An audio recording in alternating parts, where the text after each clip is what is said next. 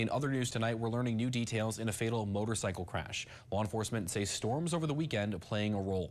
The Vernon County Sheriff's Office says they got a call around 2 a.m. Sunday that a crash happened east of DeSoto. When crews arrived, they found 71-year-old Gary Moore of DeSoto was severely injured. The Sheriff's Office says he was traveling south when he hit a tree that had recently fallen on the road after thunderstorms in the area. Life-saving efforts were made, but Moore died at the scene. This crash is still under investigation.